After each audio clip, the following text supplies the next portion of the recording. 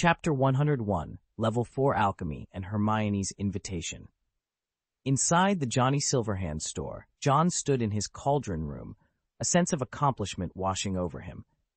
Alchemy has finally been upgraded, he announced, setting down the necklace he had been holding. This particular piece, an obsidian-like necklace, was part of the Johnny Silverhand series. Named the Silent Heart, its primary function was to shield its wearer from external probing, while simultaneously preventing their inner thoughts from being transmitted. This very necklace had played a crucial role during their covert operation at Shafiq Manor. However, the Silent Heart had its drawbacks. After each use, its pendant required replacement. This pendant, a rudimentary version of the magic remnant stone, was a flawed product John had crafted based on instructions from Nicole Flamel's handbook. Its sole purpose was to store and release magical power, with the real essence of the Silent Heart residing in its chain. Level 3 alchemy was insufficient for refining the Sorcerer's Stone.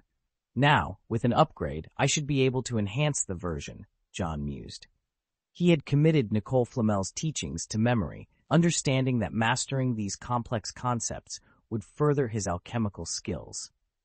Flamel had generously shared his knowledge, aiming to shield John from undue attention and discourage him from becoming overly fixated on his legacy. In John's eyes, Nicole Flamel was more than a mentor, he was a guiding light. Intent on fulfilling his role as Flamel's successor, John set to work on crafting his version of the Sorcerer's Stone. After some effort, he produced a stone the size of a lavender pigeon egg, which he decided to call the Magic Crystal. Unlike the legendary Philosopher's Stone, this magic crystal couldn't concoct the elixir of life, but it could mimic some of its other remarkable abilities. Holding the magic crystal in one hand and a spoon in the other, John focused intently. Gradually, the spoon transformed, taking on a golden sheen until it was indistinguishable from real gold. Upon examining the newly gold spoon, John found it to be a perfect replica. The magic crystal, however, had darkened slightly, indicating it had expended about 1/10 of its power. If this were the Philosopher's Stone, such a power expenditure would be trivial. It seems further improvements are necessary, John concluded, storing the magic crystal away and tossing the golden spoon into a drawer. He contemplated using his points to immediately upgrade his alchemy level further, but decided against it, fearing potential instability.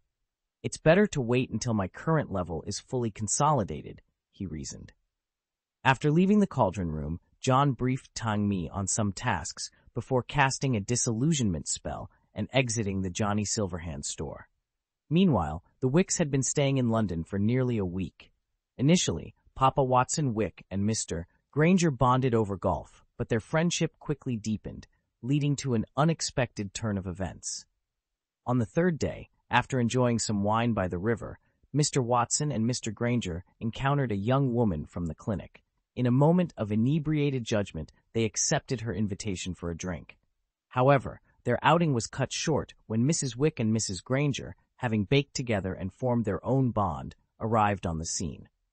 The confrontation was dramatic, with Watson's newly fitted ceramic teeth nearly becoming a casualty.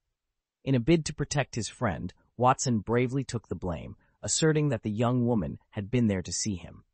This act of loyalty infuriated Mrs. Wick, who was already preparing to address the situation.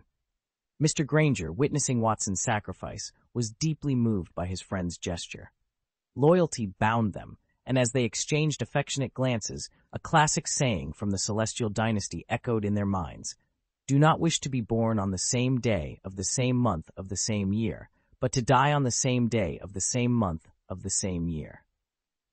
It was as if the theme song of their friendship played in the background, celebrating the joy of finding a true friend in each other, much like the way peach blossoms bloom brightly in honor of such a bond. The story took an unexpected turn when Mr. Granger revealed a humorous mishap.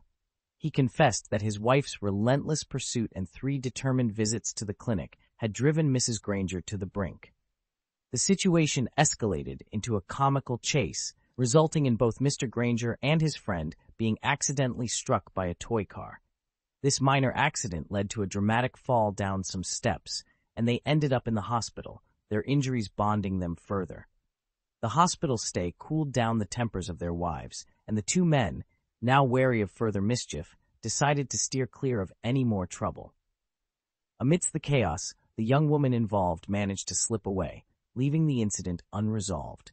John returned to his father's apartment, a modest place provided by the company his father worked for. Despite his unassuming appearance, his father was considered an elite within the company. Upon entering, John found his father, Watson, struggling to open the refrigerator for a beer. John, seizing the beer, left Watson lamenting his fate. Watson, now sober and feeling sorry for himself, remembered Mrs. Wick's warning that if he didn't behave, she would entrust his care to Andre, one of John's uncles known for his formidable strength and intimidating presence. Just then, a knock on the door interrupted Watson's thoughts. Expecting his friend Mr. Granger, he was surprised to find Hermione Granger instead, looking for John. Hermione, usually seen with a book in hand, had opted for casual attire this time. Watson, with a hint of mischief, informed her that John was available. Hermione invited John to go out, marking the first time she had asked a wizard classmate to join her outside of school activities. John, having no other plans, accepted. To his surprise, Hermione led him to a park, a place devoid of magic and wizards, a setting that felt strangely unfamiliar to John after his time at Hogwarts. As they walked, Hermione shared that the park was a place she often visited, a place where she felt most at ease despite feeling unwelcome elsewhere.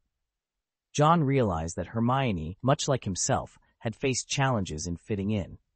He remembered how even Harry and Ron had initially been wary of Hermione. Yet over time, John had become Hermione's first friend at Hogwarts, a bond she cherished deeply. Hermione had always stood by John, even when others doubted him, showing a level of care and loyalty that went beyond mere friendship. As they reached a swing set, Hermione hesitated, hoping John would push her on the swing. Instead, she found him already enjoying himself on another swing. Watching him, a mix of amusement and fondness crossed her face. After a moment of contemplation, she joined him, embracing the simple joy of the moment, a testament to their unique and enduring friendship.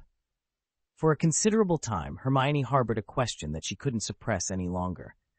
"John, why did you decide to befriend me?" she inquired. Their initial encounter was anything but cordial.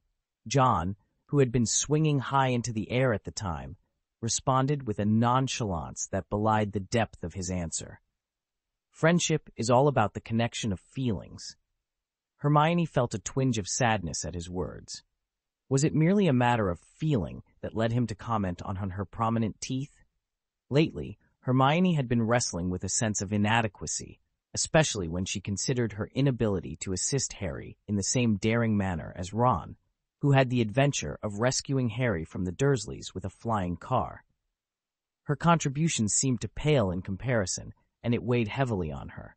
Noticing her dispirited mood, John alighted from the swing and approached her with a gravity that was uncharacteristic of their previous exchanges. "Hermione, it's crucial that you confront your true self. You possess a heart that's both noble and courageous, complemented by a boundless intellect," he asserted with sincerity. "Our friendship isn't predicated on grand gestures of sacrifice, but on the profound connection between our hearts." John's earnest reassurance lifted the cloud of gloom that had settled over Hermione. "Thank you, John," she expressed, her spirits buoyed by his words. When she looked up to meet his gaze, she found that he had already wandered over to the ice cream truck parked by the roadside. He glanced back at her, an ice cream cone already in hand, and inquired about her preferred flavor. Caught slightly off guard by the swift change in topic, Hermione replied after a brief pause, "I'd like strawberry, please." Chapter 102, The Ice Cream Treat. "Should I exchange some money?" John pondered, looking at the few pounds in his hand. It seemed almost comical that he, Tang Johnny Yinsho, nearly found himself short of cash. It was July when John returned to Privet Drive, stopping by the Dursleys' residence. Upon seeing John, Vernon Dursley was rendered speechless, while Dudley, stricken with fear, quickly sought refuge. John, feigning ignorance of their discomfort, presented Vernon with a large watermelon he had purchased. "Is Harry upstairs? Sorry to disturb you," John inquired politely. Given John's courteous demeanor, Vernon had no choice but to grudgingly respond, "Yes, he's up there," while eyeing John warily, contemplating when he might rid himself of John's presence. Since John's last warning, the Dursleys had eased their harsh treatment of Harry. Though they occasionally uttered a few harsh words, they dared not confine him as before. Ascending the stairs, John heard murmurs from within. Harry was engrossed in a history of magic essay when John knocked and entered. Harry, surprised by John's visit, had sought him earlier, only to find John in Nocturne Alley at the time. "Harry, would you like some ice cream?" John offered, producing a boxed ice cream from his bag. Harry, taken aback, accepted it, puzzled. "Did you come just to bring me ice cream?" "Of course not," John replied with a smirk, dismissing the notion of being so superficial. With a casual wave of his hand, he closed the door, a gesture that left Harry in awe. Despite knowing the gap in their magical abilities, Harry hadn't realized it was so vast. He was still mastering spellcasting with a wand, while John could effortlessly cast spells without one. John then retrieved 2 gloves from his bag and donned them. "What are you planning to do?" Harry inquired, noting John's prepared stance. "You mentioned your wound was bothering you last time. I want to examine it," John explained. Unbeknownst to others, John was acutely aware of the significance of Harry's scar. As the 7th Horcrux, Harry harbored a fragment of Voldemort's soul. John had encountered extensive literature on the soul in both the Slytherin and Gryffindor chambers of secrets. The soul, a complex entity, had been a subject of diverse research among wizards. Although now taboo, soul studies were not uncommon in the past. Equipped with anti-curse gloves, John gently probed Harry's scar, a scene that Harry found somewhat amusing, yet rendered him helpless. John's enthusiasm seemed excessive to Harry, who had only mentioned his discomfort in passing. As Harry savored his ice cream, John meticulously examined the scar, confirming the presence of a potent spell, more akin to a curse. Could it be because of love? John pondered. The spell of love that protected Harry was a marvel, impervious even to Voldemort. It shielded Harry, causing Quirrell to burn upon contact. "John, are you okay?" Harry asked, noticing John's deep contemplation and fearing to move as his ice cream nearly melted. "If you cut it." John mused aloud, startling Harry into a cold sweat. "Calm down, John. I'm not a lab rat." "Okay," John conceded, albeit somewhat disappointed. Understanding the structure of the Horcrux could potentially offer a means to counter Voldemort. "If you're in pain again, just let me know," he offered, concerned about Harry's well-being. Harry nodded eagerly, relieved that John had abandoned any drastic measures. Upon returning home, John set about crafting new weapons, acquiring a plethora of equipment for the task. He melted silver sickles mixed with mithril, crafting a sword of sterling silver that floated in the air, a testament to his skill and determination to protect those he cared about. In the basement, John was engrossed in his work, manipulating silver liquid and blending it with various metals. After some time, the blade, now cooled, was polished meticulously by John. He then took out dragon's blood to engrave intricate patterns onto the blade. The sword of Iron Wick was previously coated by snake venom. "After refining it, I've managed to infuse the blade with the venom," John explained. He had disassembled Ironwick's sword and incorporated these materials into it, significantly increasing the blade's weight. Casting a spell to re-engrave the sword, he watched as flames engulfed it. Despite the high temperature, the silver sword remained intact, a testament to John's successful enhancement. "It may not rival the sword of Gryffindor, but it's a magical item in its own right," he mused. After inspecting his work, John left some space on the sword for future spell additions, effectively upgrading Ironwick's sword in every aspect. "I'll name you Silver Wick," he declared, satisfied with his creation, and placed the sword into a small bag. This bag, a masterpiece from a master alchemist, featured a stable, traceless stretching spell and offered ample space. That night, John donned a silver mask and a green robe. With a flick of his wand, he disappeared, reappearing in Nocturne Alley through apparition, which greatly facilitated his movements. Tang Mi was already there, accompanied by a stooped old man. Upon John's arrival, the old man, trembling with excitement, seemed on the verge of kneeling. John's gaze shifted to Tang Mi for an explanation. "My lord, this is old Jack from the werewolf community. He's come seeking your help," Tang Mi introduced. John recalled Fenrir, the former leader of the werewolf community, whom he had dealt with previously. "State your request," John commanded in a deep voice. With a raspy voice, Old Jack said, "Respected Your Excellency Johnny Silverhand, we seek your protection. After Fenrir's downfall, the werewolves scattered, leaving behind the old, weak, and sick among us." John learned that following his confrontation with Fenrir, the werewolf community had disintegrated, leaving its most vulnerable members at the mercy of a dark wizard intent on their destruction. In desperation, they turned to John, the very person responsible for their plight. After confirming the truth of Old Jack's words with Tang Mi, John responded, "I will grant your request for help. In return, you must ensure the werewolf community is well managed."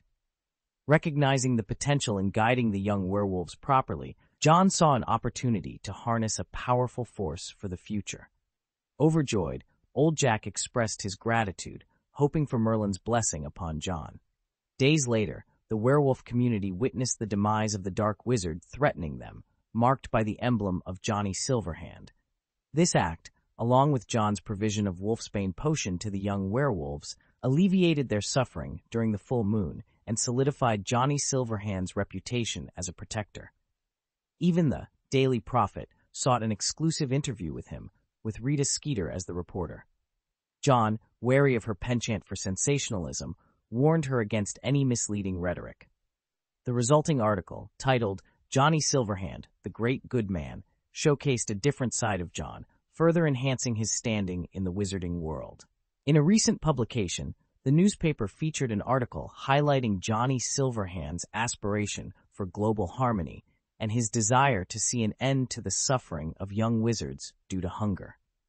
It was rumored that Rita Skeeter even proposed to the editor-in-chief that Johnny Silverhand be honored with the annual Great Benefactor Award. However, the suggestion was ultimately declined by the editor-in-chief. Chapter 103, Level 4 Runes and Ancient Magic. The owl thudded against the window, a clear indication of its arrival. Recognizing it as the old Weasley family owl, without a moment's hesitation, John swiftly opened the window and gently lifted the bird, retrieving the letter from its beak. "Traveling to Egypt?" he murmured, scanning the letter. Ron had written to inform John that their family was planning a trip to Egypt, expressing regret that the invitation to the burrow would have to be postponed. "I would have completely forgotten about it if he hadn't mentioned it."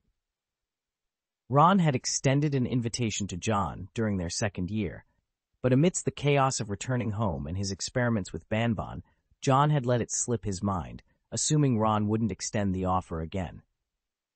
Percy's letter followed, filled with gratitude towards John for aiding in his election as student council president. He also hinted at his aspirations to work in the Ministry of Magic in the future. "It seems he set his sights on the Ministry of Magic. I remember him doing quite well there," John reflected. Percy, an outlier in the Weasley family, had always been ambitious, methodically climbing the ranks from prefect to head boy, and now aiming for a position in the ministry. With a smile, John thought, "In that case, I'm more than happy to assist." He penned a letter to Barty Crouch Sr., a man he had come to respect deeply for his uncompromising principles, even when it came to dealing with his own kin. John believed Percy would benefit greatly from working under someone like Crouch. After sorting through his daily correspondence, John picked up the latest issue of the Daily Prophet. The controversy surrounding Johnny Silverhand had begun to settle, and the opening of a museum dedicated to dark magic awareness suggested Silverhand wasn't the typical power-hungry dark wizard. Today's front page featured Gilderoy Lockhart, who had been awarded the title of Most Charming Smile by Wizards Weekly for the 6th consecutive year. The paper also covered the success of Lockhart's latest book, I Swing the Great Sword at Hogwarts, which had quickly become a bestseller in the wizarding world. John had to admit, Lockhart possessed a unique talent. As long as his true nature remained hidden, he was indeed the magic world's leading figure. The book's innovative approach, featuring two protagonists, a dashing, powerful professor and a gifted Hogwarts student, along with its loosely factual content, had captivated readers. "It's a masterpiece in its own right," John conceded, considering the potential of further collaborations with Lockhart. Seeing an opportunity, John drafted a letter to Rita Skeeter, confident that with the backing of the Daily Prophet, Lockhart's success could be sustained. Behind the scenes, John planned to fuel the fire, not without personal gain, of course. He intended to secure the copyright for Silverhand Johnny, with profits to be split between himself and Lockhart. Properly managed, this venture could prove quite lucrative for John. Descending to the basement, which had become his personal domain, filled with dangerous artifacts securely locked away, John reflected on his day's achievements. His mastery of runes had advanced to level 4, allowing him to fully comprehend the contents of Fairy Foundry. The goblin's unique magical forging techniques, detailed within the pages, were nothing short of miraculous. Fairy magic, John mused, intrigued by the ancient and powerful goblin magic laid out before him. John was deep in contemplation. The magic he was studying was known as ancient magic, a form of magic that predated even the era of the Hogwarts founders, back to a time when goblins were not yet governed by wizards. Unlike the wand-based magic commonly practiced by wizards, leprechaun magic, another form of ancient magic, was innate and did not rely on wands. It's no surprise that ancient runes are considered a part of ancient magic, given their necessity, John mused, after delving into the knowledge contained within the ancient tome. Intent on mastering this arcane art, John attempted to replicate the goblin method of casting. To harness the elements and channel them into objects, creating a natural magic circuit, he whispered to himself. With a magic crystal in hand and his arms extended forward, he focused his mind. Suddenly, a whirlwind materialized in the confines of the basement, seemingly out of nowhere. The element of wind, he observed, his gaze fixed on the swirling vortex. Maintaining his concentration, John manipulated the whirlwind, guiding it towards a ring of spells etched on the table. As the wind made contact, the spell was activated, narrowly missing John's cheek with a petrification curse. The wind dissipated immediately after. It appears further experimentation is necessary, John concluded, his brow furrowed in thought. The complexity of the Fairy Foundry and its reliance on ancient magic was daunting. John pondered whether seeking a goblin's craftsmanship, much like Godric Gryffindor once did, would be simpler. However, he quickly realized the futility of this idea, considering the current state of goblin affairs and their concentration in Gringotts. The craftsmanship of the Goblin King who forged Gryffindor's sword is beyond the skill of ordinary goblins, he acknowledged with a sigh. Resigned, he muttered, I must rely on my own abilities. Glancing at the skill panel, John noticed he had 2 unused points and a new skill labeled Proficient in Ancient Magic. Although it was only at level 1 and could not be upgraded further at the moment, it signified a need for deeper knowledge in ancient magic. To advance further, I must delve deeper into the study of ancient magic, he realized, acknowledging his limited understanding of the subject. Setting aside his immediate concerns, John dedicated himself to comprehensively studying the Fairy Foundry. His expertise in alchemy and runes made the book's content accessible, though he found its coverage of goblin casting techniques lacking. I may need to explore other sources, he thought, considering the restricted section of the library and the secret chambers of the ancient wizards as potential reservoirs of knowledge. In the days that followed, John remained secluded in his basement, mastering the elemental magics of fog, water, and fire, in addition to wind. Each element offered unique advantages. Wind enhanced perception, fog concealed his presence, water manipulated flows, and fire conjured flames. The ability to wield these magics without a wand was a significant achievement for John. Tom, do a backflip, John commanded, watching his dog perform the trick with ease. Remarkable. How did you manage to train him? A visitor, a business associate of John's guardian, inquired, clearly impressed. It's nothing special, just the basics, John replied modestly. The visitor had brought along his child, hoping to foster a friendship between the 2 boys. However, John found the child's arrogance unbearable, preferring the company of his dog, Tom, to feigning interest in childish conversations. Seeking solace, John excused himself, craving the fresh air outside.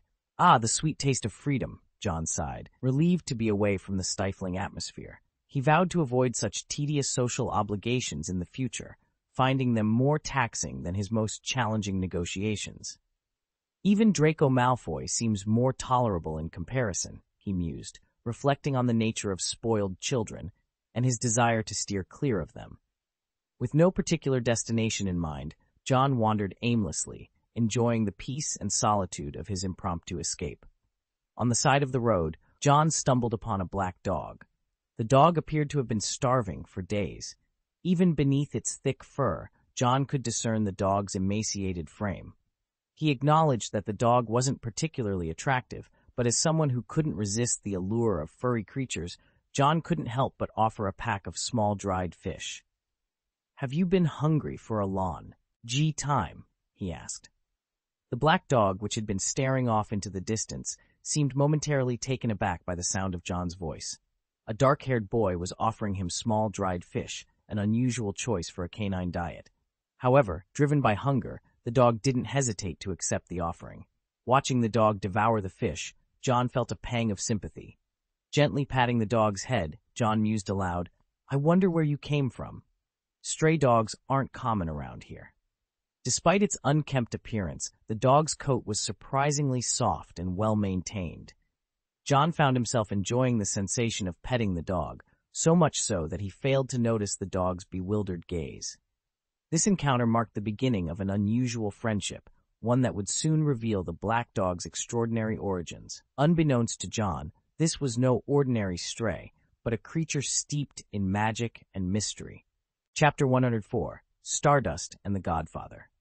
After the houseguests finally departed, Tom, the family dog, was visibly exhausted, his fur slightly ruffled from the day's events. A young visitor had been particularly rough with Tom, attempting to take him away despite his parents' offers to compensate for any trouble caused.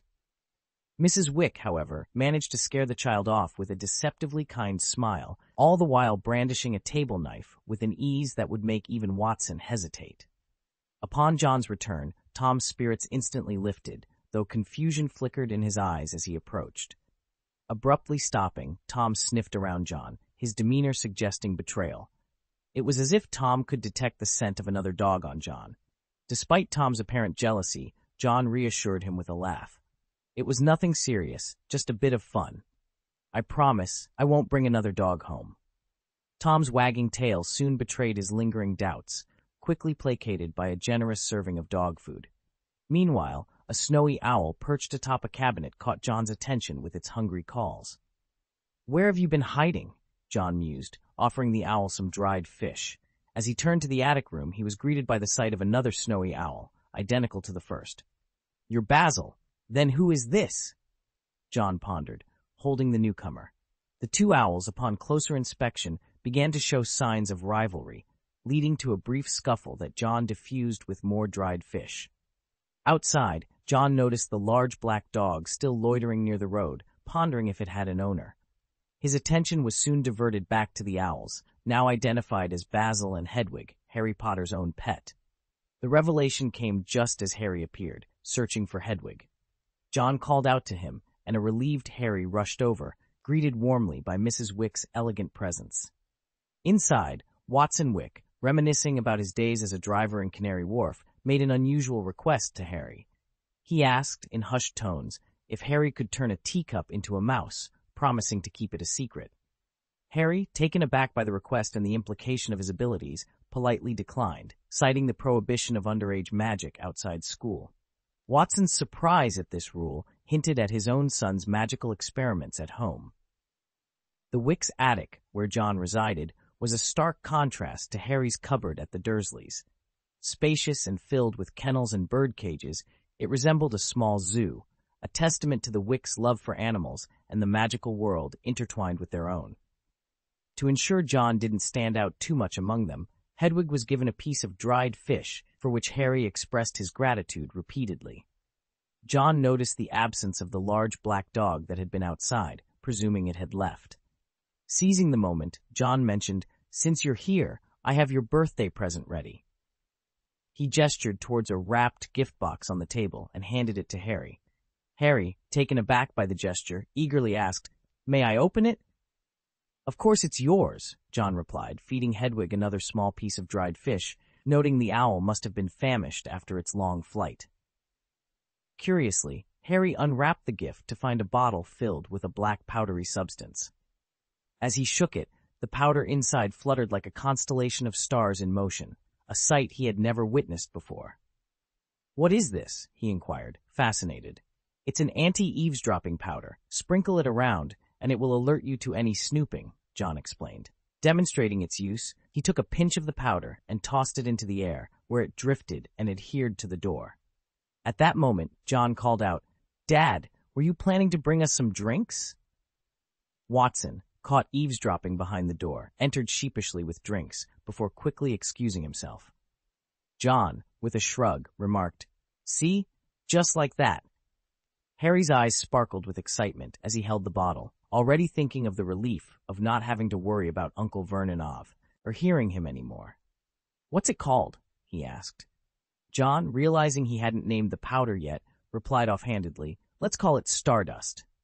In August, John ventured to Diagon Alley, adopting a low profile as Johnny Silverhand, a name that had become synonymous with mystery. He visited a divination shop and purchased a crystal ball filled with swirling white mist. Despite several attempts, John couldn't trigger any prophecies, leading him to conclude, divination is not as straightforward as it seems. He whimsically used the crystal ball as a paperweight in his office. When Lucius Malfoy and his son Draco visited, John was taken aback by their unexpected arrival. Draco, visibly tense, seemed inexperienced in dealing with the enigmatic Johnny Silverhand. Lucius, however, approached with a congenial smile, expressing his pleasure at reuniting after some time. He introduced his son, Draco, who respectfully greeted John as Your Excellency Johnny Silverhand. John was puzzled by their visit until Lucius revealed his intention, smiling warmly. "I would be honored if my son could become the godson of Your Excellency Johnny Silverhand." John was astounded by the request. If he weren't wearing a mask, his surprise would have been evident. The idea of becoming Draco's godfather was bewildering to him, especially considering they were classmates. The thought of navigating their future interactions under such a peculiar dynamic was perplexing. Yet, John also grasped Lucius's underlying motive. By proposing this relationship, Lucius sought to align his family more closely with Johnny Silverhand's influential reputation, hoping to leverage it for their benefit. To further solidify the bond between their families, Lucius Malfoy sought a deeper connection than mere friendship with John. He believed that having John as a godfather to his son would bring the families closer, offering a more intimate and reassuring relationship to the Malfoys. However, John's response was not what Lucius had anticipated. "I understand your intentions, Lucius," John began, his voice carrying a weight of seriousness. "But there's something fundamentally wrong with this proposal." Lucius was taken aback by John's refusal. He had not expected resistance, especially considering the importance he had placed on this alliance for the future of the Malfoy family. Draco, who had been informed by his father of John's significance, felt a wave of disappointment. "Your Excellency Johnny Silverhand, Draco is a commendable young man," Lucius attempted to persuade. "I know Lucius, perhaps even better than you do," John countered, his statement leaving Lucius puzzled. How could Johnny Silverhand claim to know Draco better? Even Draco himself was momentarily confused by the claim. However, John clarified his point, adding a layer of insight that Lucius had not considered. "In Draco's eyes, I see a genuine desire for self-improvement. Lucius, you're overlooking a rare quality in your son, akin to a pearl hidden in the dust." Lucius was prompted to reassess his perception of his son. The notion of Draco possessing such a quality, the drive for self-improvement, was something he hadn't fully appreciated. John's words not only challenged Lucius's understanding of his son, but also highlighted a valuable trait that Lucius had failed to nurture. Chapter 105. The Black Dog and Tom Lucius Malfoy scrutinized the scene before him, yet he failed to perceive what John had suggested.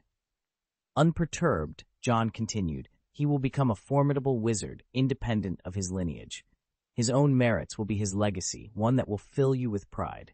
John's words were generous, for compliments cost nothing to give.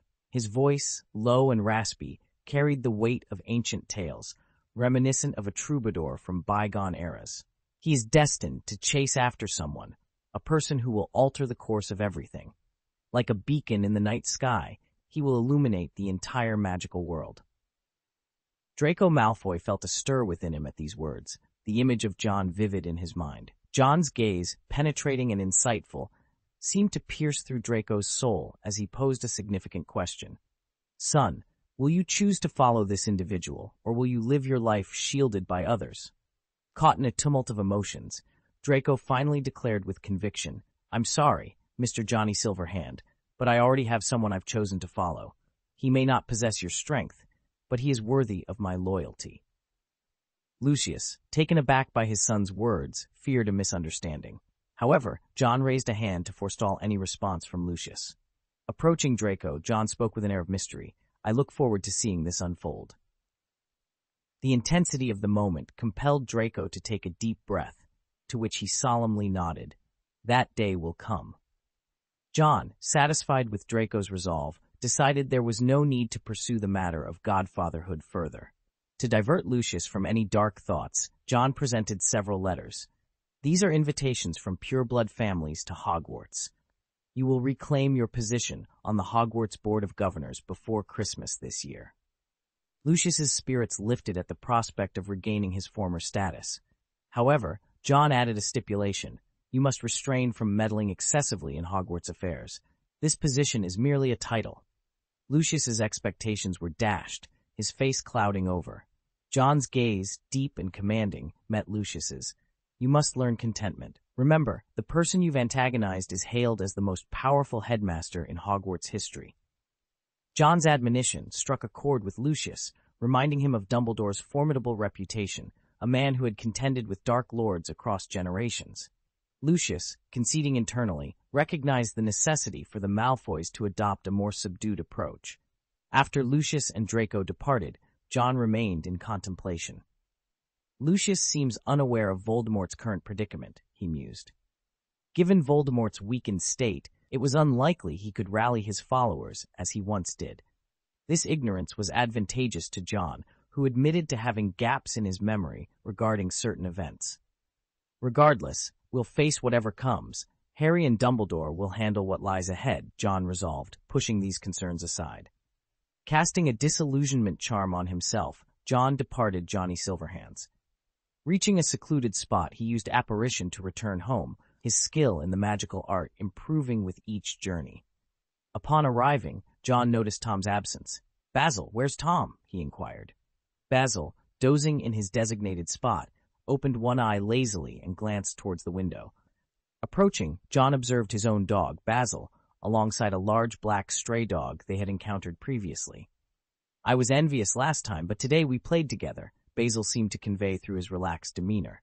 This chapter not only advances the plot, but also deepens the character development, particularly of Draco Malfoy, showcasing his loyalty and the choices that define him. John's mysterious aura and his interactions with the Malfoys hint at larger forces at play, setting the stage for future events in this magical world.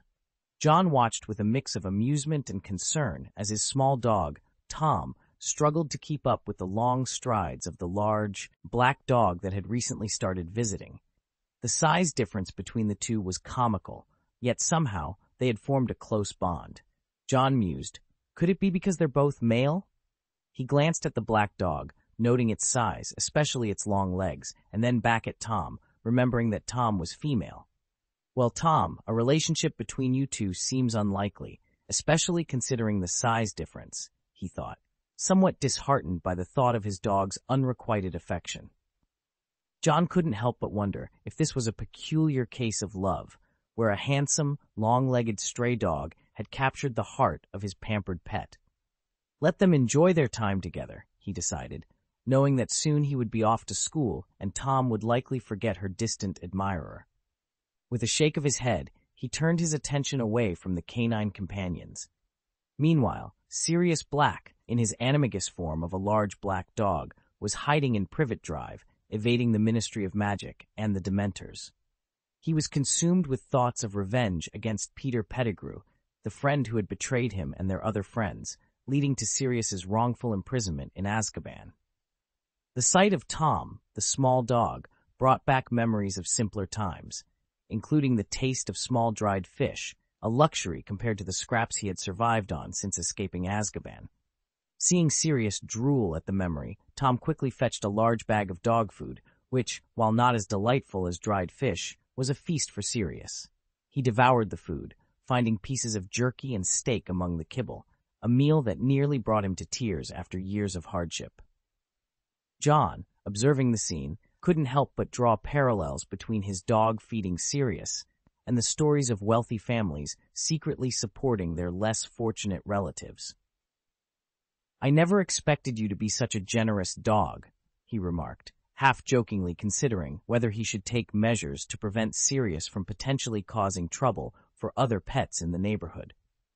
Deciding to let the matter rest for now, John focused on his own responsibilities, including dealing with the Monster Book of Monsters, a textbook chosen by Hagrid for his upcoming class on the conservation of magical zoology.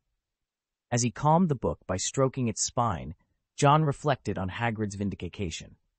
After decades of being blamed for an incident caused by Voldemort, Hagrid's name had finally been cleared, allowing him to take up a teaching position at Hogwarts.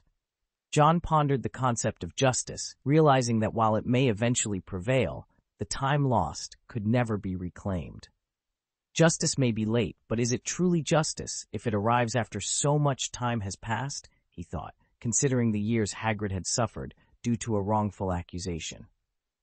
Despite everything, Hagrid's enthusiasm for teaching and his love for magical creatures remained undiminished, a testament to his resilient spirit. For 50 years, he had dedicated himself to the care of his beloved magical creatures. It was likely that Dumbledore was aware of this passion, which is why he decided to offer Hagrid compensation. Hagrid, who had never before held the title of professor, immediately thought of John. Given John's role as an assistant in the Defense Against the Dark Arts, Hagrid believed him to be highly experienced. However, upon reviewing the curriculum Hagrid had planned, John couldn't help but shake his head in disbelief. Forget about the blast-ended scroots and the like. Why can't we include some more appealing creatures? John lamented, feeling a twinge of discomfort. Hagrid, with his boundless affection for all magical creatures, failed to see them through the eyes of the students. To him, every creature was enchanting and beautiful, but John knew better. Creatures like the blast-ended scroots were far from endearing to most students. Thus, John found himself revising Hagrid's list, striving to include magical animals that would captivate and educate the students without causing undue distress. After meticulously reworking the curriculum, John looked up, exhausted from the effort. To his surprise, he saw a massive balloon floating across the sky. The sight was unexpected and out of place, yet it captured his attention, pulling him momentarily away from the world of magical creatures and into the wonders of the sky above. Chapter 1-6, A Balloon in the Sky and the Dursleys' Fear. A worthless, lazy liar, a complete good-for-nothing. Aunt Marge's words were like venom. "He is not." Harry's voice trembled with rage, defending his father against her slander. "Have some more brandy." Uncle Vernon, sensing the escalating tension, hastily refilled Aunt Marge's glass with the remainder of the bottle. He then turned to Harry with a growl. "Go to bed now." "No, Vernon." Aunt Marge, having downed her brandy with a belch, fixed her small, bloodshot eyes on Harry, her gaze seeming to taunt him. "Go on, boy. You're very proud of your parents, aren't you? They were killed in a car crash." Unable to bear the lies any longer, Harry stood, his voice firm. "They didn't die in a car accident."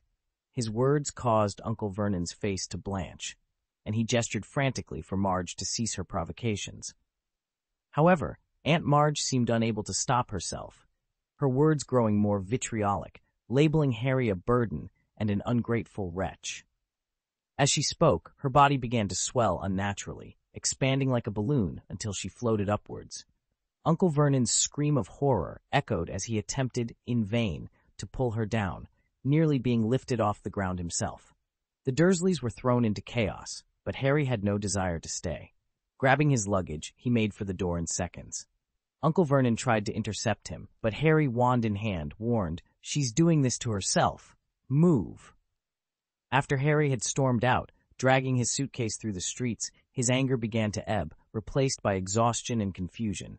Leaning against a wall on Magnolia Crescent, he gasped for breath, overwhelmed by his predicament. Using magic outside of school could have severe consequences, possibly even Azkaban. Lost in his turmoil, he wondered if he would be forced to navigate the Muggle world alone, a fugitive.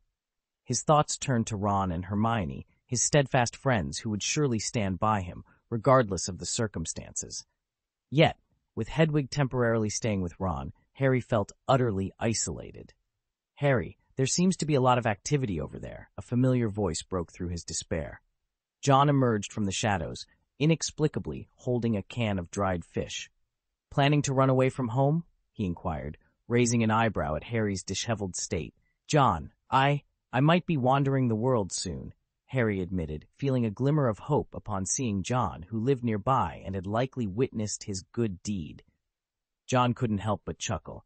"Harry, you're the savior. Do you really think the Ministry of Magic would imprison you over something so trivial? Come on, you need to calm down." He set down the dried fish, offering a bit of comfort.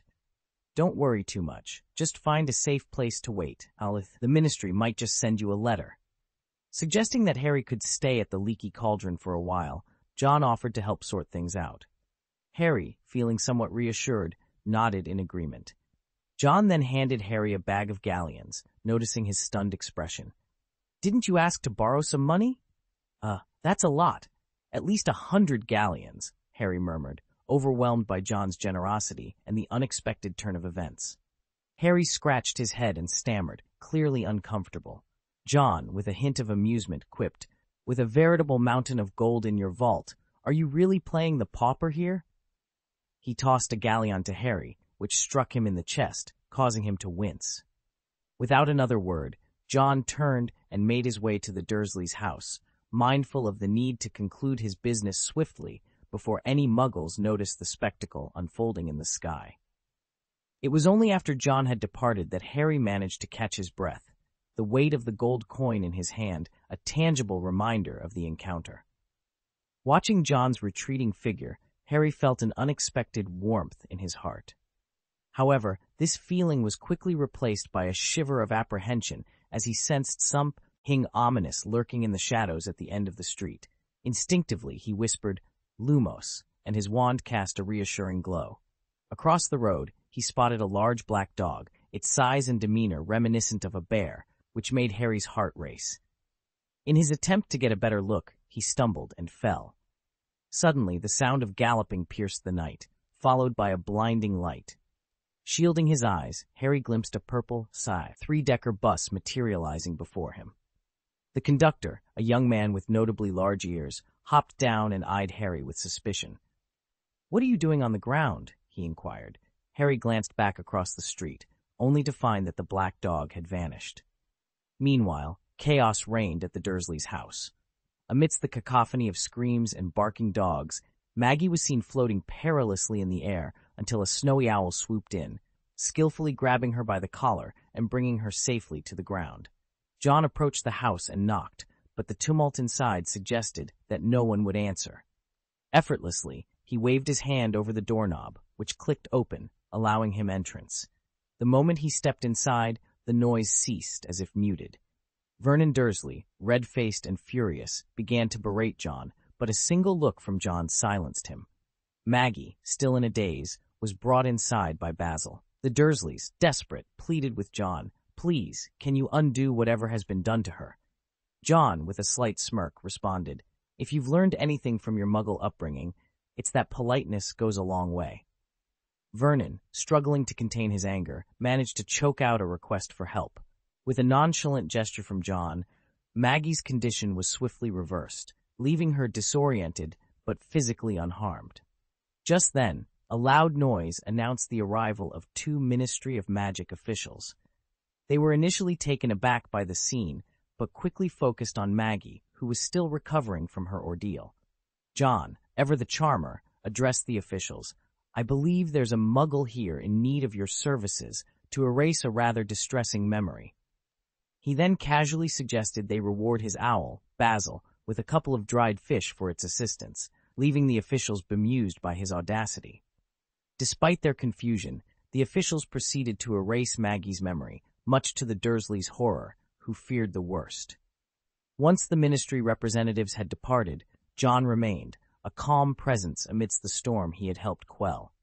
Perched on the sofa, Basil gracefully flew to his shoulder and settled there. He turned to Vernon Dursley with a smile that belied his youthful appearance, making him seem as formidable as the wealthiest and most influential figures. "Now, Mr. Dursley, could you perhaps enlighten me as to why Harry is so upset?" he inquired, his tone polite, yet carrying an undercurrent of authority that made Vernon swallow hard.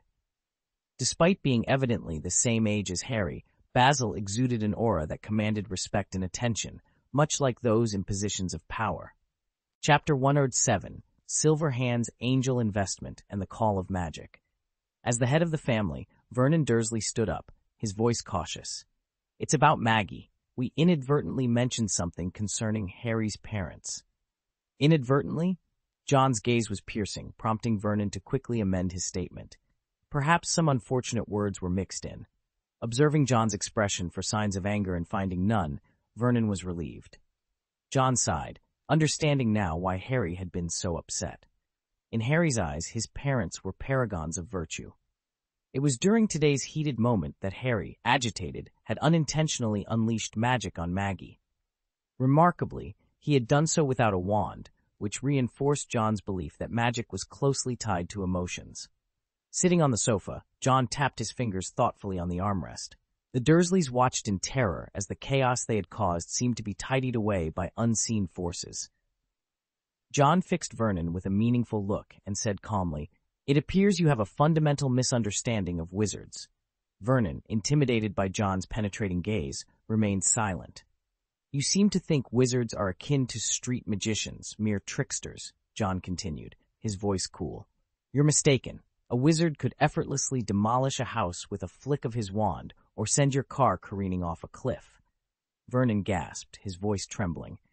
"But students aren't allowed to use magic outside of school, right?" John's response was a chuckle. "True, but that's not the whole story. Do you think someone ceases to be a wizard once they leave Hogwarts? Let me be clear, Mr. Dursley, I'm not trying to scare you unnecessarily. By antagonizing Harry, you're pushing him towards a dangerous path." Vernon felt a chill run down his spine. He had underestimated Harry's capabilities and the gravity of their situation. Today, had Harry been less in control, you might not have been here to see my arrival. Life is fragile. Why provoke a wizard, especially with such disdain? You could have been a supportive family. Petunia Dursley, upon hearing the word family, clutched Vernon's hand.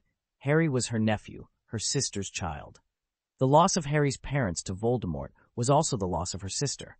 Despite her envy of her sister's magical abilities, Petunia had never intended to abandon Harry. John's words made her realize the gravity of her actions towards Harry. Vernon, drenched in cold sweat, recalled the fear he felt when Harry had pointed his wand at him earlier that day.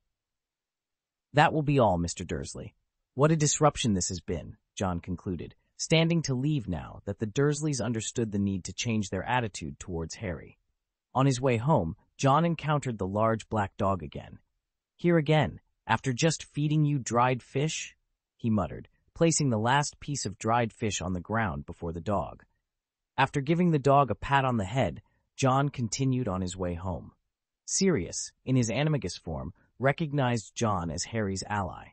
As he chewed on the dried fish, he pondered how to capture the traitor. With less than a month of summer vacation remaining, John gave a crystal ball a gentle push. It rolled off the table onto the floor. Tom, eager to help, rushed to retrieve it. "It seems the enthusiasm of our young wizard knows no bounds," John mused, eyeing a stack of letters on the table addressed to the generous Lord Johnny Silverhand. Having already committed to covering the expenses for a cursed young wizard's wolfsbane potion until he came of age, John noted that more than half of the Little Wizard Foundation's funds were still available. With a considerable sum amassed from the profits of Lockhart's books and the continuous revenue from the Johnny Silverhand's store, John decided it was time to put the surplus to good use.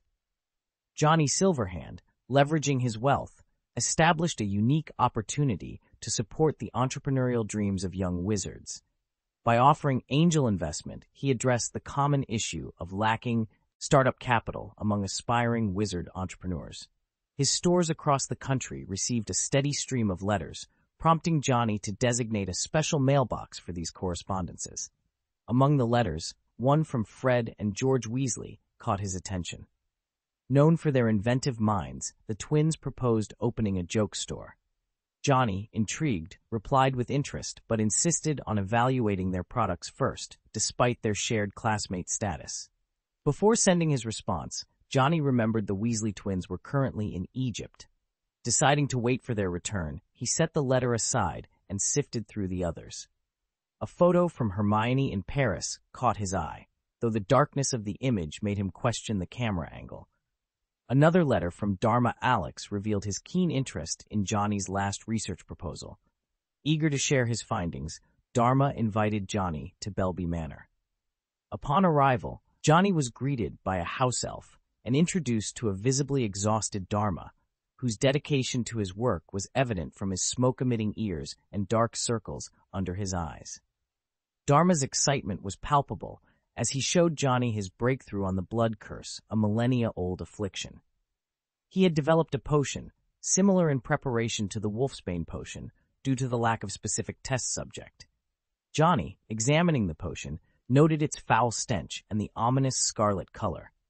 He expressed more interest in the hereditary aspect of the curse, pointing out the unique challenge it presented compared to other forms of magic.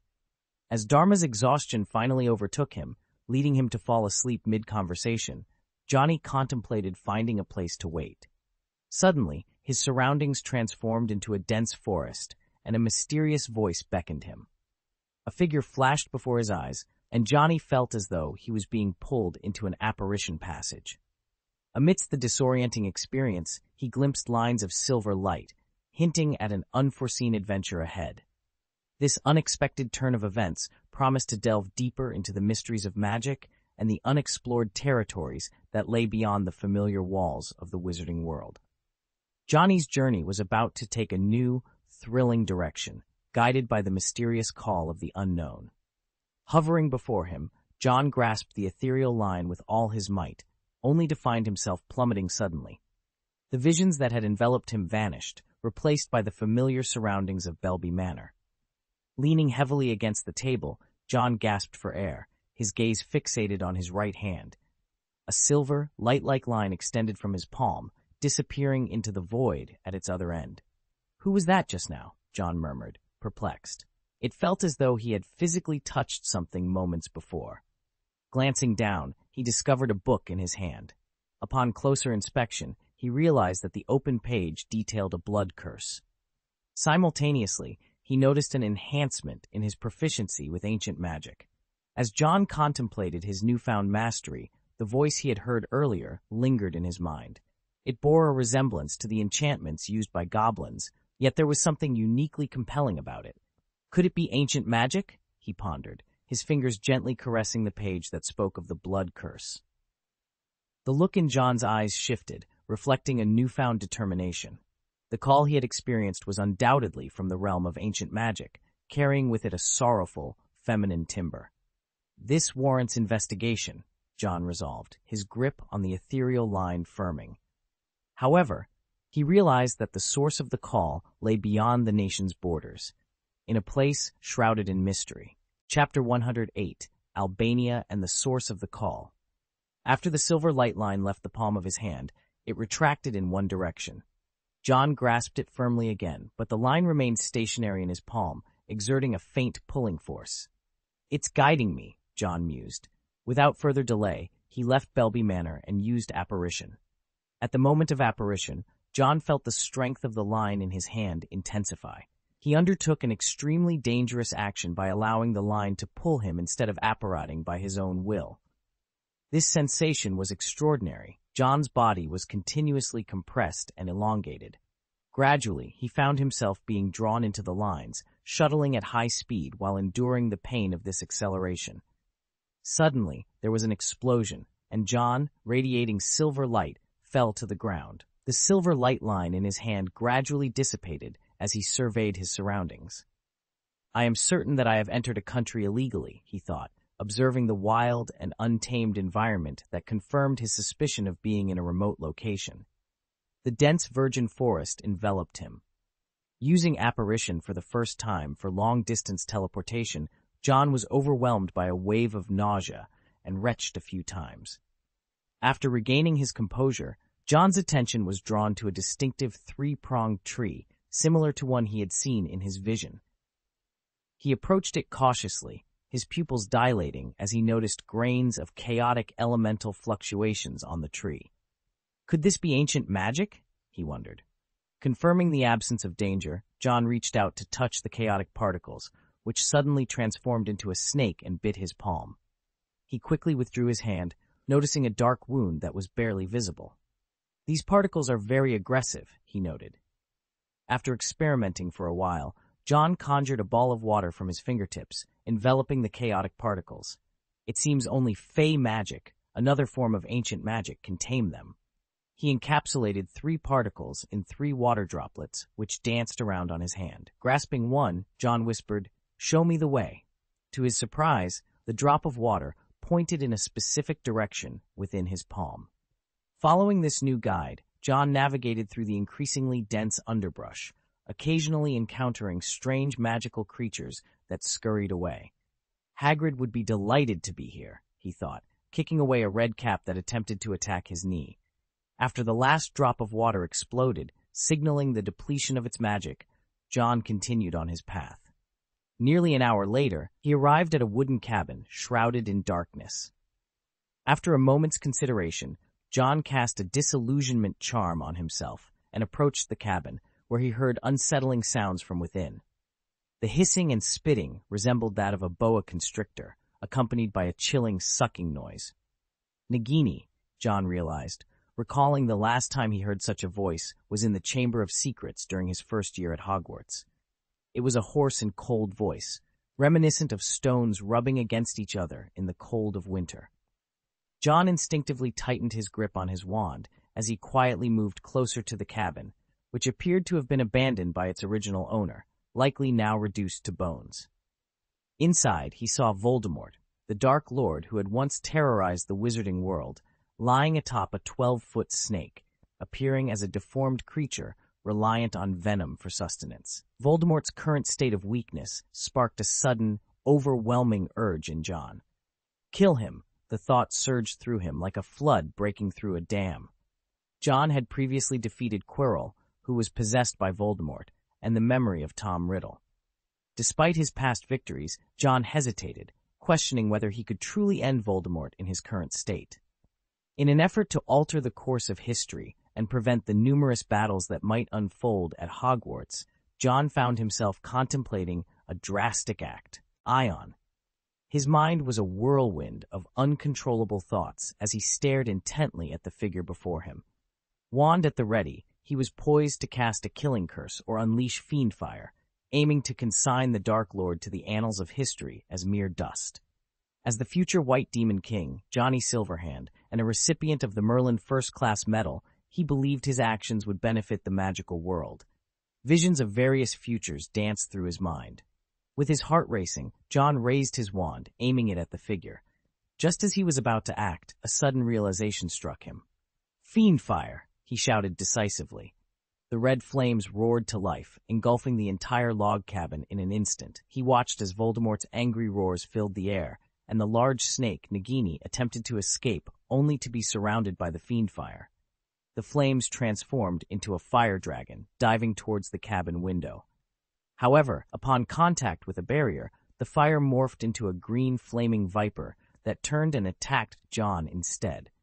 Sweat beaded on John's forehead as he witnessed his potential fate, and all previous thoughts vanished from his mind. There's a super advanced rebound spell on it, he realized in terror. Had he proceeded with his initial plan, he would have undoubtedly been injured by the rebound spell. He also recognized that his state of mind had been compromised, similar to how Harry was influenced by the diary. Calmly retreating, John narrowly avoided falling into the Dark Lord's trap, grateful for his foresight. Once at a safe distance, John's gaze remained fixed on the cabin. His pupils dilated as he observed chaotic particles emanating from the wooden structure. Are these particles related to Voldemort? He wondered. Although he didn't recall Voldemort being versed in ancient magic, it wouldn't be surprising given his status as the Dark Lord. Upon closer inspection, John realized the particles were not emanating from Voldemort but from Nagini. Nagini. I remember Neville later destroyed it as a Horcrux, he mused. As he focused on the large snake, a voice reached him. I'm here, help me. The voice was laden with sadness, sorrow, and pain. Surprised, John looked at Nagini, noticing nothing unusual. The voice seemed to emanate from within the snake, as if someone was trapped inside. Could this be Voldemort's magic, or... John recalled hearing the call only after interacting with a book about the blood curse. He speculated that Nagini might be a victim of the blood curse, which transformed humans into snakes, granting them animagus-like powers while also subjecting them to a backlash. The origin of the blood curse is ancient, possibly ancient magic, John pondered.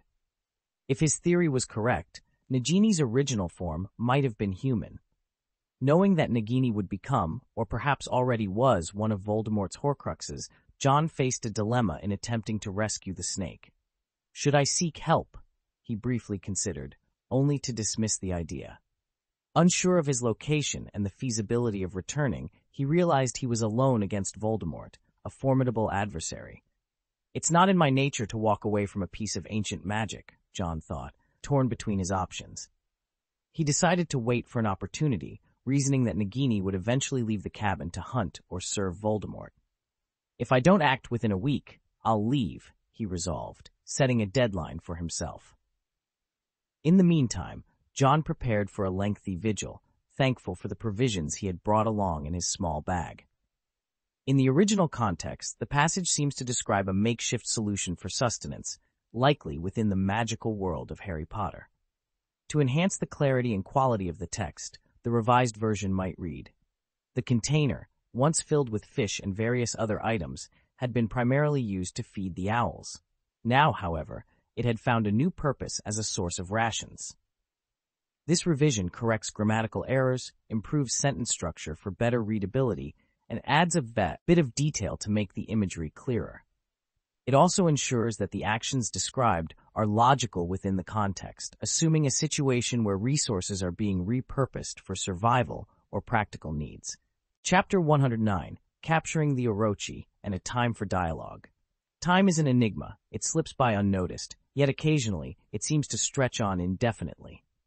After 3 restless days at the cabin, John found himself unable to remain idle any longer. An incessant urge gnawed at him, compelling him to consider casting fiendfire or a shattering curse on the cabin, as if an invisible force was relentlessly prodding him to act. This is truly vexing, he muttered, his lips curling in annoyance. To distract himself, John immersed himself in his studies, occasionally casting a disillusionment charm on himself for practice. On the 6th day, his patience was rewarded when he finally spotted the giant serpent emerging from the cabin. He watched intently as it slithered away, calculating the distance between them. This distance isn't sufficient, he thought. To launch an effective attack, he needed to be within 10 steps of the serpent, all the while ensuring he remained outside the cabin's protective spell range. John tapped his wand against a tree trunk, casting a supersensory spell that extended 100 meters around him. This spell ensured that no disturbance, no matter how minor, could escape his notice. He waited silently for the serpent to move beyond the cabin's protective range, noting the chaotic particles that lingered in its wake. These particles, ephemeral in nature, seemed to be more concentrated within the serpent's body. With a soft exhale, John conjured a mist, reminiscent of the hazy aftermath of rain, that silently enveloped the forest. Concealed within this magical fog, he relied on his supersensory spell to track the serpent's movements, even as his own vision was obscured.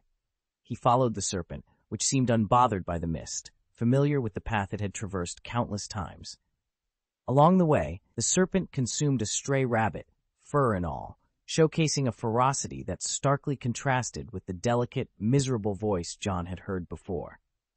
John continued his silent pursuit until they reached a 3-pronged tree, a landmark he recognized from his first visit. The serpent's diet seemed indiscriminate, consuming small animals and even a red hat without hesitation. Its occasional hisses were unintelligible to John, who lacked the ability to understand Parseltongue. This should be far enough, John thought, calculating the distance. Even if Voldemort were to discover them now, he wouldn't be able to close the gap quickly. John carefully donned a pair of anti-curse gloves and retrieved a bottle of black powder from his bag, a gift from Quirrell intended for a darker purpose.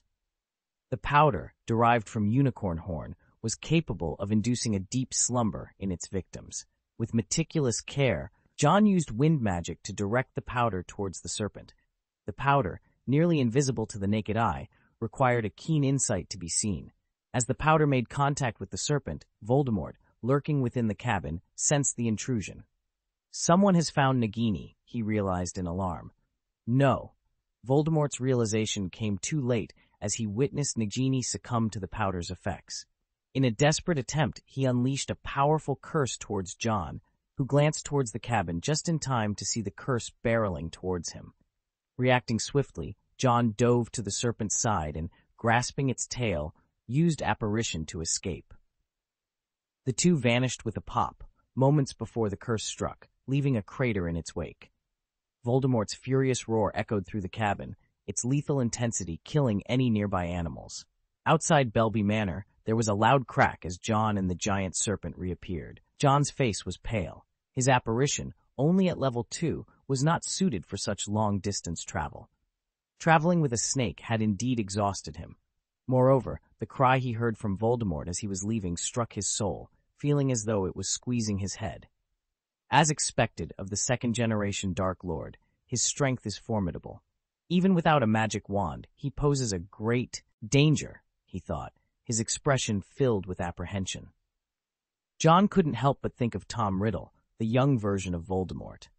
Even in his 5th year, Riddle had demonstrated the strength of an Auror. It was difficult for John to imagine how powerful Voldemort was at his peak. Perhaps, if not for Dumbledore, Voldemort might have conquered the wizarding world long ago. After narrowly escaping death, John, despite his experience in battle, felt his heart racing. He grabbed the tail of the large snake and dragged it to Belby Manor. Dharma Alex was feeling somewhat dejected. He had just fallen asleep, but upon waking, found John gone. They had agreed to share their achievements, so why had John taken the prize and left? This thought panicked Dharma Alex. To him, losing his honor was worse than death itself. I better act first and release it in advance so he can't take it from me, Dharma Alex thought. Although his blood demon potion hadn't been tested yet, he began writing in order to preserve his honor. After several revisions, just as he was about to publish his results, John returned. Dharma Alex, do you have a dungeon or something similar here? It would be ideal if it were enchanted, John inquired, looking quite peculiar. His hair was tangled with grass roots and leaves, and his clothes were damp with dew, despite the absence of rain. But what caught Dharma Alex's attention most was the 12-foot snake John was dragging into the manor, its condition unclear. John, what have you done? Dharma Alex momentarily forgot the letter in his hand. He watched as John returned and immediately wanted to follow and ask where he had been. However, John didn't give him the chance, so Dharma Alex reluctantly led him to the Belby family's dungeon. After throwing the large snake inside, John also cast enchantment spells on the dungeon. Phew, it's finally ready. Now we have the material for our experiment, John said, pretending to wipe non-existent sweat from his brow. He glanced at Dharma Alex, who had donned a cloak and switched to a more luxurious cane, and was about to leave. Are you going out? I'm not in a hurry, Dharma Alex replied, tucking away the letter with a guilty conscience. Recalling John's earlier words, he exclaimed in surprise, You just mentioned experimental materials. John asked the house elf to prepare a cup of thick, sweet, hot chocolate for him. He nodded casually and said, Yes, this is a patient afflicted with a blood curse. What? Dharma Alex, initially intending to question John further, was suddenly intrigued. He was not even deterred by the possibility of the sleeping snake waking up and rushed into the dungeon. He examined the large snake closely, eager to study this rare blood-cursed patient. I suspect that this blood-cursed being has undergone a transformation, but it seems her soul has been somewhat preserved. We can start our investigation from there, John explained, taking a sip of the thick, sweet hot chocolate the house elf had respectfully handed him. He might not have enjoyed such a sweet beverage before, but now he savored it eagerly.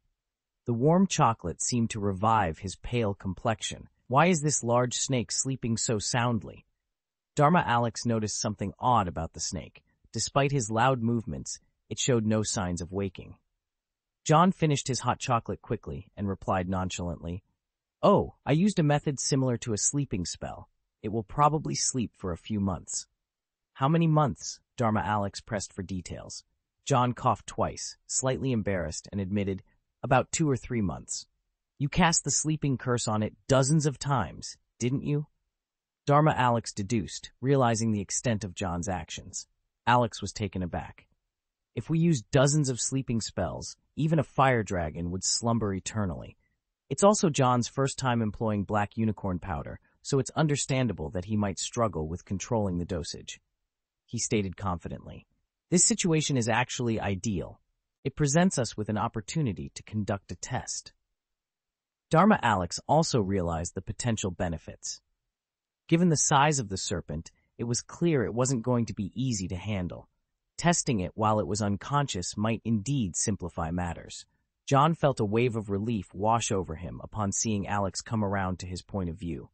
At that moment, a silver thread of light appeared before John's eyes, causing him to pause in surprise. The thread seemed to be connected to the serpent. As he reached out to touch it, a voice filled with sorrow and gentleness echoed, "Help me, end my suffering." The voice carried a tone of desperation. John took a moment to consider his response before replying, "I'm doing everything I can."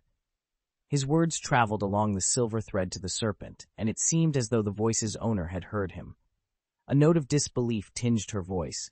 "Can you really hear me?" "Yes, so please hold on. I'm doing my best to free you from this curse," John replied, his voice softening. It appeared that the voice was able to reach him because the serpent was under the spell of sleep.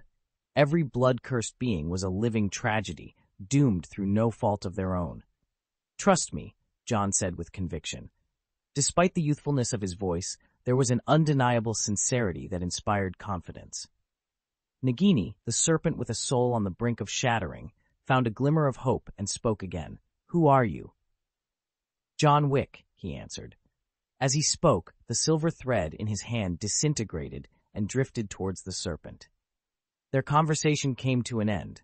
John watched the fragments of silver light in his hand, reminiscent of a broken soul. The moment was dreamlike, filled with a poignant sense of loss and hope intertwined. Chapter 110, The Road to Redemption and the Countdown to the Beginning of School.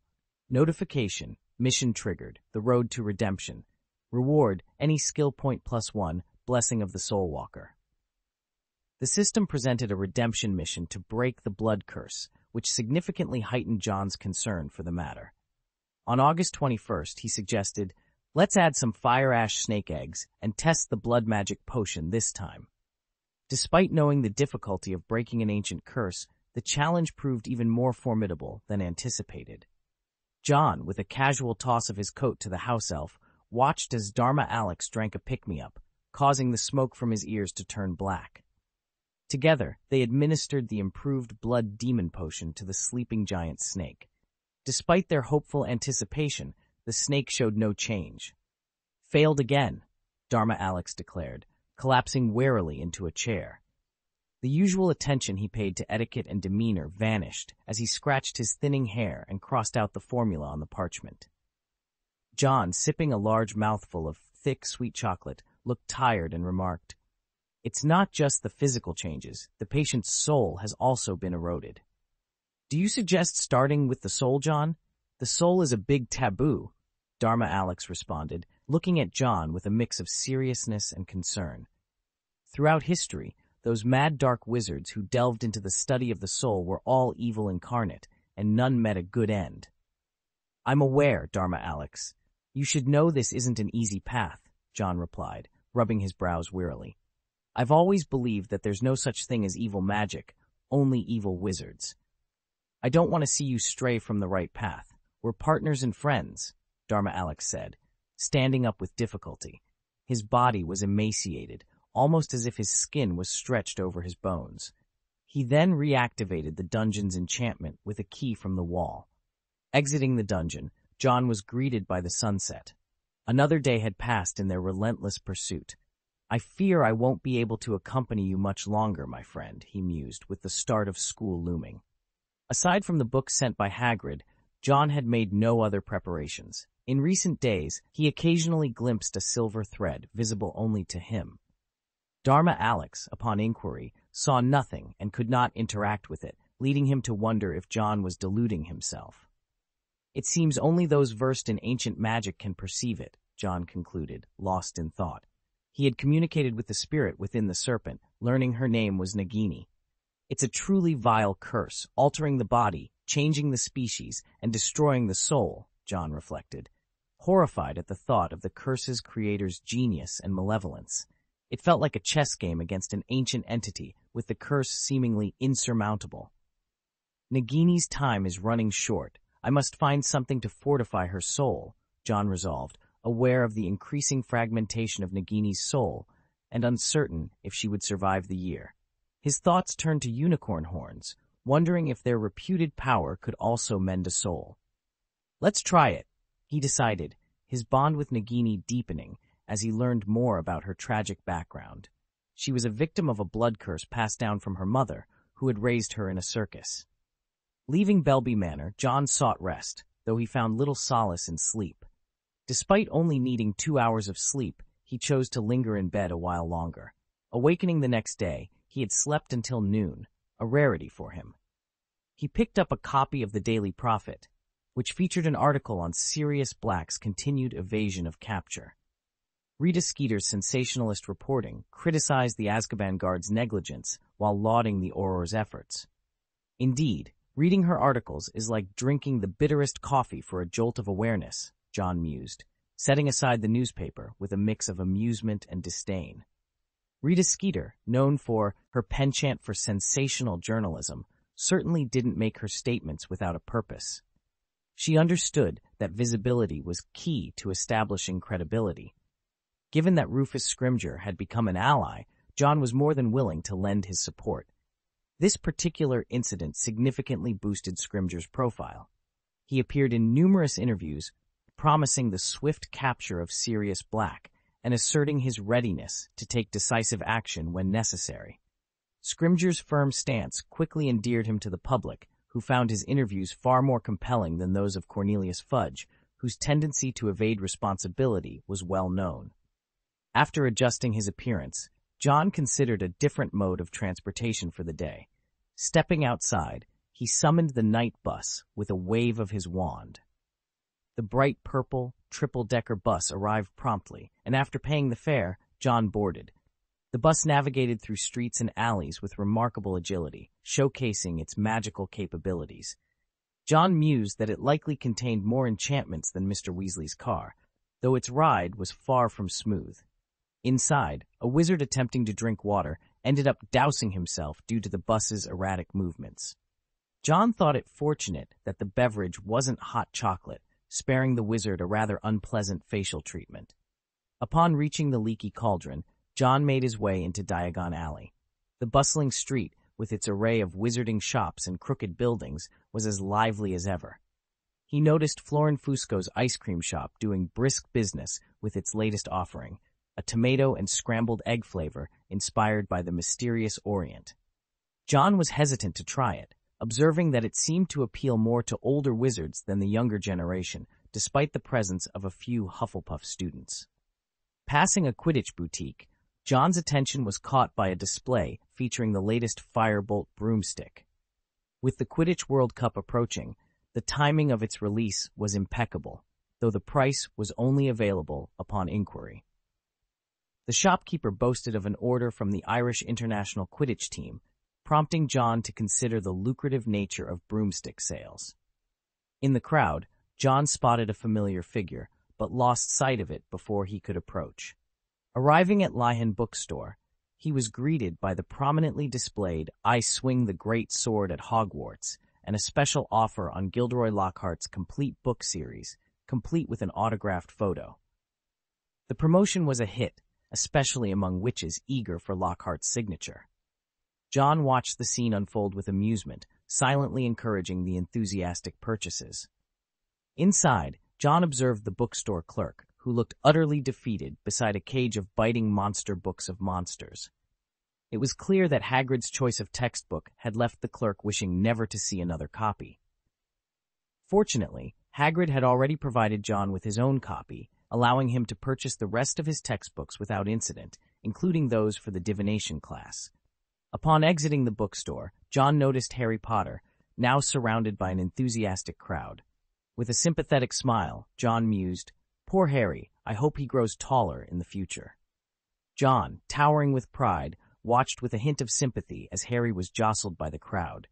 By chance, he stumbled upon the Lion bookstore, which was hosting a special event. It was also time for John to purchase a new school uniform. His rapid growth spurt had rendered his current one embarrassingly short. After securing his new uniform, John's attention was captured by a shop adorned with a large glass display window. Inside, a magnificent galaxy model encased in a glass orb commanded his gaze. He stood outside, mesmerized, and mused, "Hermione's birthday is just around the corner. She might cherish this as a gift." The price tag, however, gave him pause. Despite not being financially constrained, John couldn't help but balk at the cost. Nevertheless, he ventured inside and made the purchase, convinced of its worth as a present for Hermione. With the galaxy model in hand, John exited Diagon Alley and with a swift motion apparated back home. The start of the school term was only 10 days away, and there was much to prepare for. Yet in that moment, John felt a warm satisfaction in finding a thoughtful gift for his friend, a small beacon of light in the bustling chaos of their magical world.